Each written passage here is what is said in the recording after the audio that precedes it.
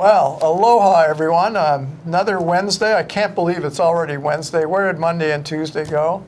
This is Mitch Ewan. I'm your host today for Hawaii, the state of clean energy.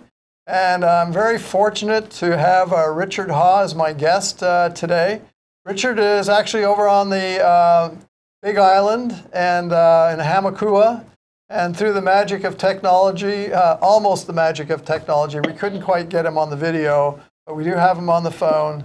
So we'll be crossing the water over to the Big Island to talk to Richard. So I've known Richard for a long time. He's a good friend, and he's a good friend for Hawaii. Richard is a big fan of hydrogen, so we'll get to that eventually, so which is great. So without more ado, I'd like to introduce Richard Ha. Richard, aloha.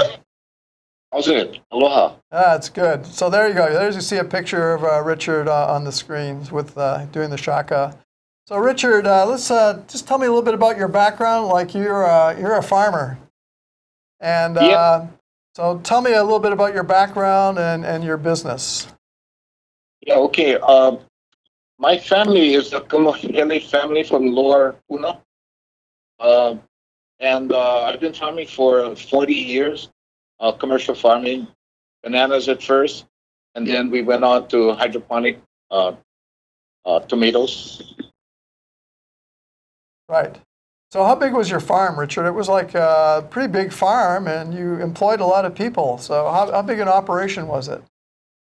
Well, at one point we were farming 600 acres of bananas. We produced about 6 million pounds annually. Right. And the hydroponic tomato operation, we were doing about 1 million pounds annually. So it was a fairly large operation. Right. I remember buying your products at Costco. I think Costco was one of your vendors, correct? Yeah.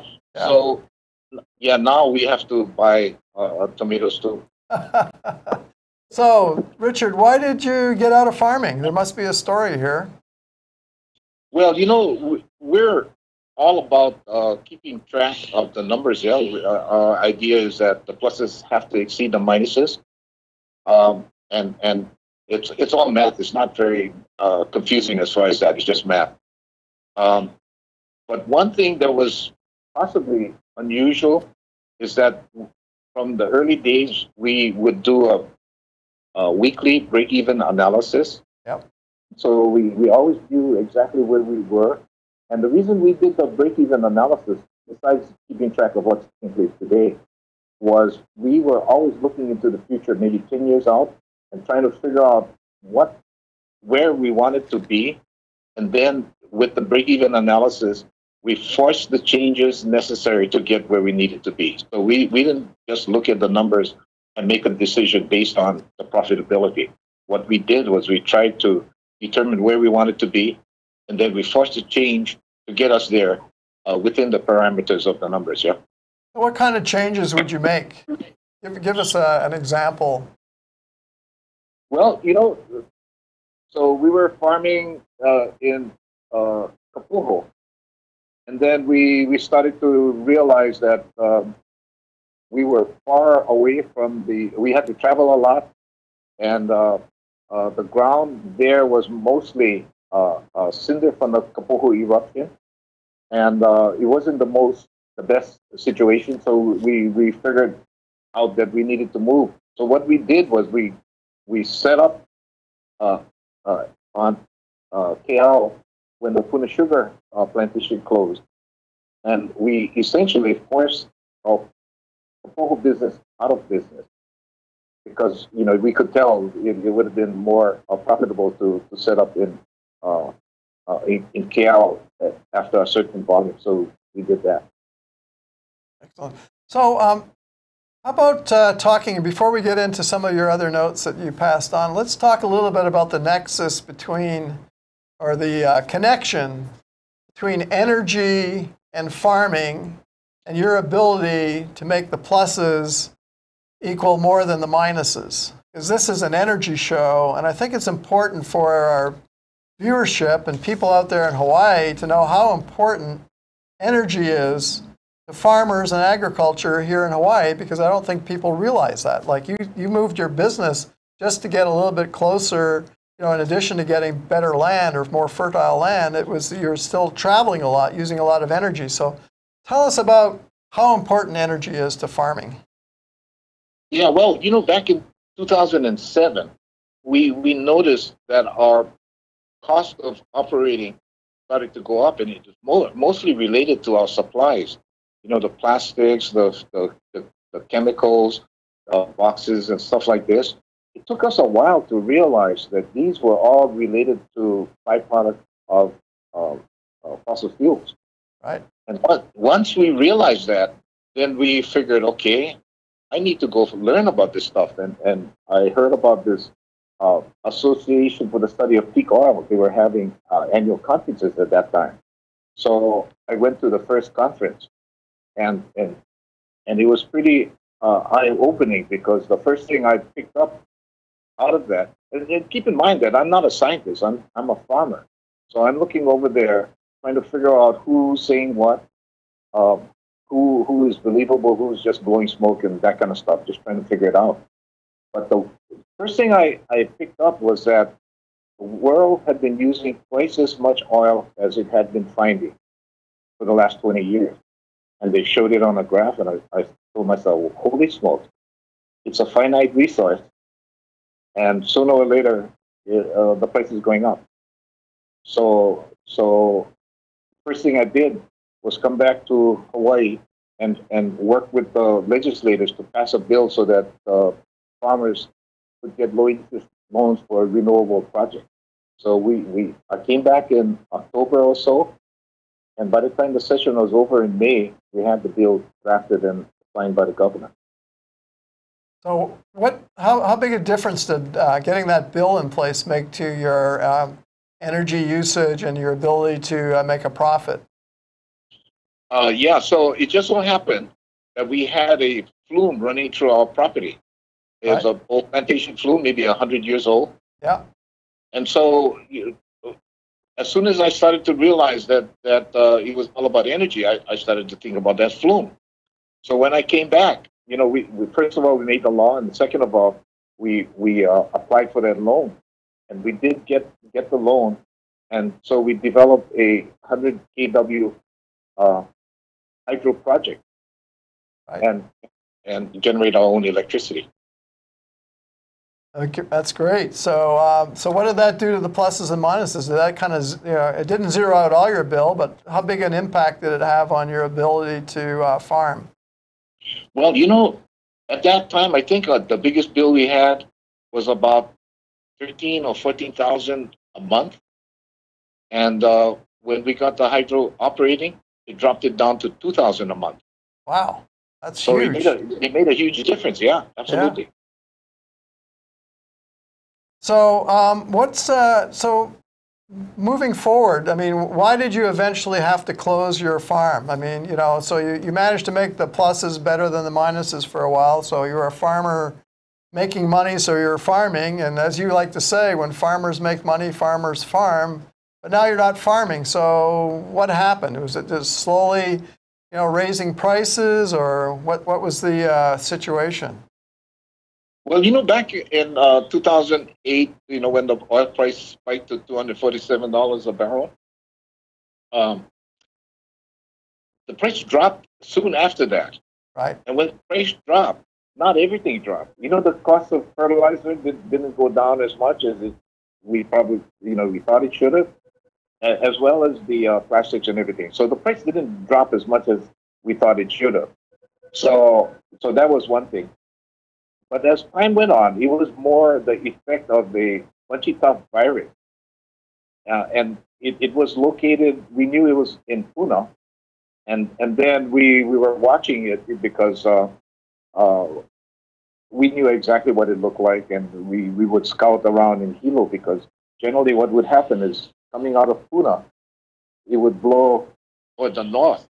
And so we drove the communities to see if any plants were affected. Yeah. And then we started finding plants getting closer and closer to the Wailuku River. And then one day it jumped across. and then it went further up, and then we was embedded in the gulches. And once it was embedded in the gulches, there's nothing we could do to stop it because it's spread by an aphid. Right. And so then we knew sooner or later we were going to get it. So then the question that became, how much time do we have? What does the economic cycle look like? If we did close it down, what would happen to our workers? So at that particular time, the economy was still good. So our workers could actually find other jobs. So we figured, okay, why don't we make that decision instead of make the decision when when there were no jobs and the workers had no alternatives. Yeah. So that's the reason we got out of bananas. Okay. So okay, go ahead. Sorry. Yeah, and tomatoes. At some point before we decided to close on the bananas, we saw that competition was coming, and we needed to diversify. So we looked at what kind of crops we could grow, and we decided to do hydroponic tomatoes. And the reason for it is because of the cost characteristic. Bananas was a crop that was small margin but large volume. So we decided we'd do something that had a small volume but large margin, and that would be hydroponic specialty tomatoes. Yeah. Right. So that's when we went into tomatoes. So we had both going. Then at some point, then we had the effect of the virus, which we had already seen what it can do with KL. So we knew what could happen. So we got out of bananas, but at the same time, tomatoes. We were coming up at the 12-year mark, and we had financing for 10 years. And we were fine up to 10 years. But when the time came to redo the infrastructure, we did the numbers, and the numbers wouldn't come out. Right. So instead of spending the money, we decided to close it. So how big a factor was energy in in your tomato farming operation? It was a big factor. But what is important to know is that energy is embedded in everything you do, in the building material, in the paint, in the driving, vehicles around. It's not only what you expect to see on your financial report. It's embedded everywhere. So the cost of energy had gone up since 1970. It was $20 a barrel for the longest time. And it started to climb up, and then it eventually reached 70. And all that cost is embedded. So in other words, it was and is right now more difficult to be a farmer than it's been since at least 2008. Right. So talk to us about the shale situation, because everybody views shale gas as the savior of our energy economy, and we're now the world's largest producer and exporter of fossil fuels. But you have a different angle on that. So what's your understanding of how long is that going to last? Is that just like a bubble that's going to pop? Where are we? Yeah, well, this is what happened. So 2007, we got I went to the conferences. 2008, got really scared because it was real clear at that time that the U.S. Oil supplies was declining, and but at the same time, 2009, 2010, the shale oil started to increase in volume, and then eventually it made it look like there was no problem because the U.S. started to increase its production of oil, which we didn't expect in 2008 and 2007, 8, and in that area. But in 2009, what I was sitting at a conference, and this shale geologist was explaining what he thought things look like. So he said, take the Barnett Shale in Texas. Out of 4,000 wells, he said the average well only lasted 4 years. And that was kind of a shock because if it lasts only 4 years, then that means that every 4 years you got to drill another one just to stay even. Right. So I knew that back in 2009. Right, and I right. knew the guy that was saying it was credible because I've been following it. I know what he says, and I double check, make sure he's right, and all that. So first of all, you know that it doesn't last long, and it's also not very large, these shale wells. Right. So, Richard, I want to interrupt you. We're coming up to a break for an advertisement, so we'll be right back. So hold that thought. Okay. Thank you. Aloha and welcome to At the Crossroads. I'm your host, Keisha King. I'm live at 5 every Wednesday, where we have entertaining and educational conversations that are real and relevant, both here in Hawaii and across the globe. I'll see you at the Crossroads. Aloha.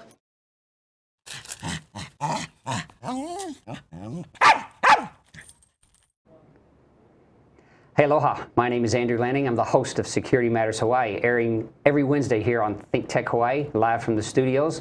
I'll bring you guests. I'll bring you information about the things in security that matter to keeping you safe, your coworkers safe, your family safe, to keep our community safe. We want to teach you about those things in our industry that, may be a little outside of your experience. So please join me because security matters. Aloha.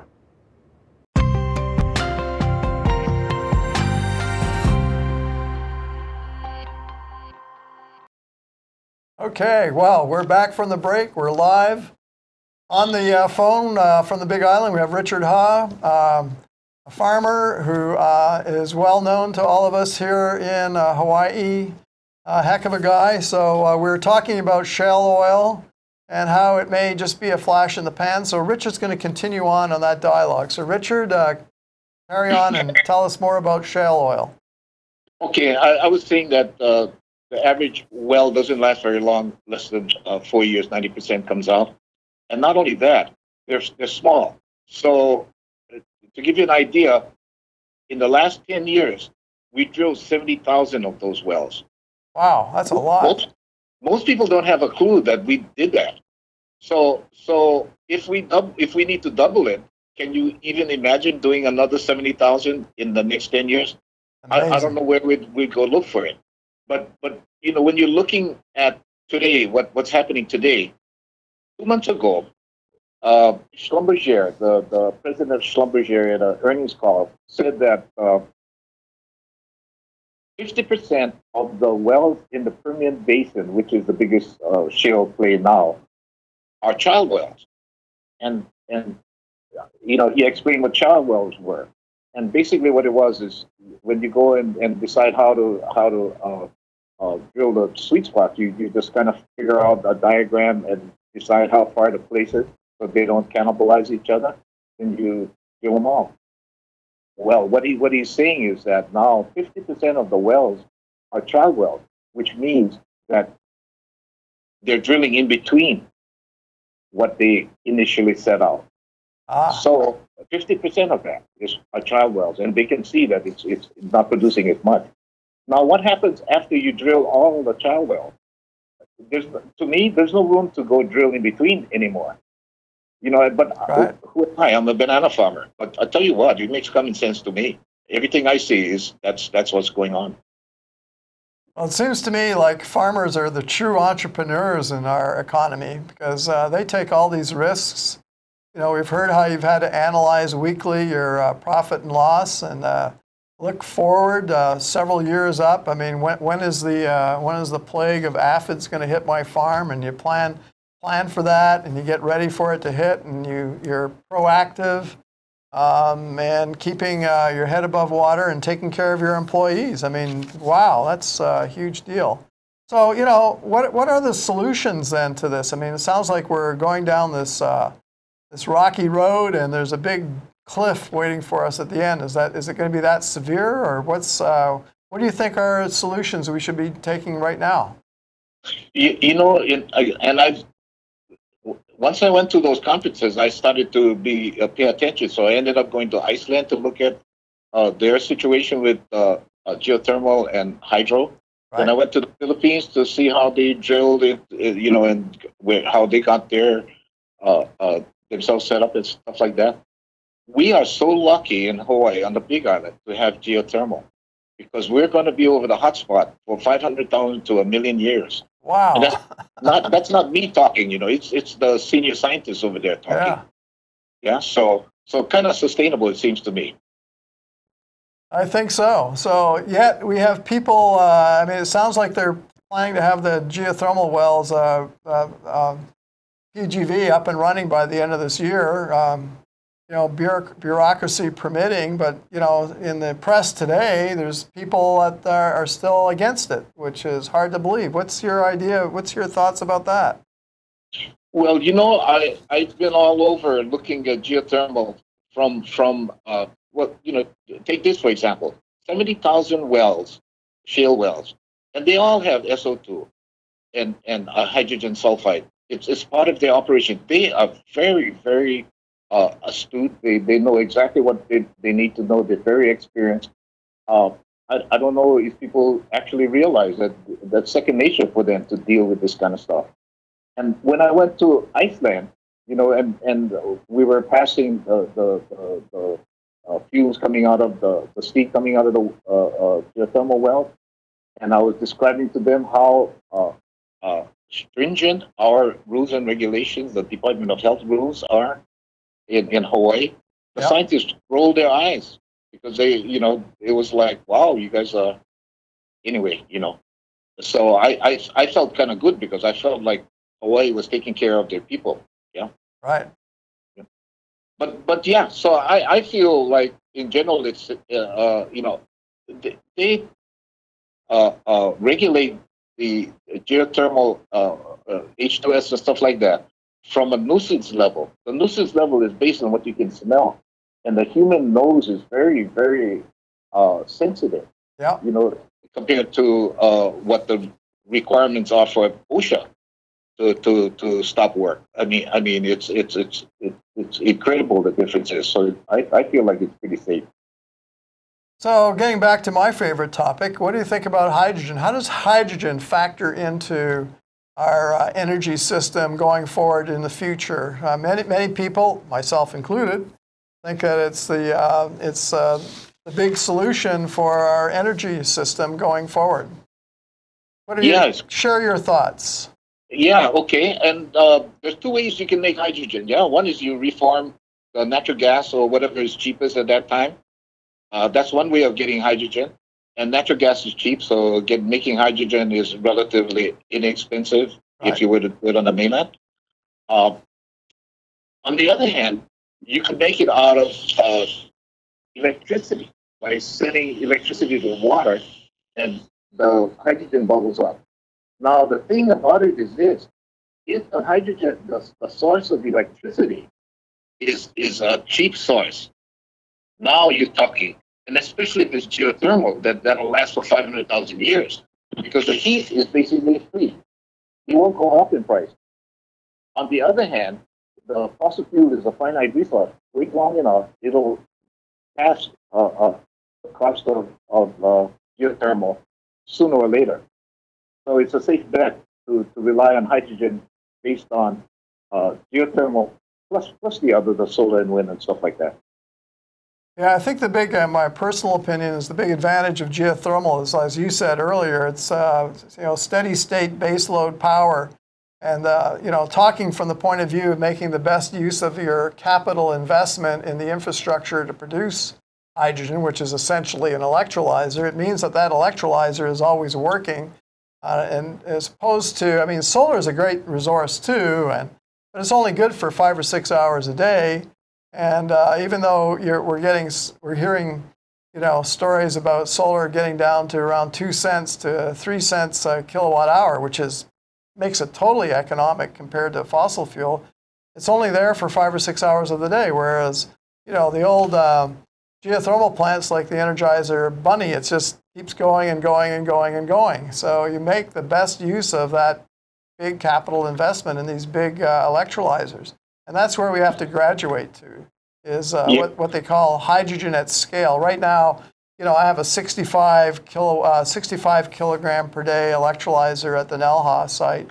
And, it was pretty big at the time when we first purchased it, but now it's a tiny little thing compared to what we actually need. I mean, we need to be producing thousands of kilograms of hydrogen to at least convert over our transportation system. So, for example, I have a bus that's almost ready to deploy to the Big Island. It uses 20 kilograms of hydrogen, gets about 200-mile range, and carries 29 passengers. Beautiful bus, and it's taxpayer money, so the taxpayers are going to get a chance to use the bus and get the benefit of their tax dollars. So, do you have any comments about public transportation? No, I like the idea, and especially hydrogen. You can climb hills and you can carry big loads with hydrogen compared to battery power. So I really like hydrogen. Absolutely. Yeah, fuel cells have really advanced. When I first started in the fuel cell business, it was really great if a fuel cell could go for 1,000 hours or even 500 hours. Now, we have buses in California, fuel cell buses. They've got over 30,000 hours on their fuel cell, and it's still going. I mean, it has a very slight degradation curve that's just slightly trending down, but they're probably good for many more thousands of hours. And so when you look at that compared to an engine, a diesel engine, it's starting to look much better than a diesel engine or a diesel engine bus. And regenerative braking, instead of having to use the brakes, you use your electric motor as a generator. That slows the bus down, so you're recovering energy. And also you're saving wear and tear on your brakes. So a lot of really big benefits there with public transportation. The people in California love their hydrogen buses.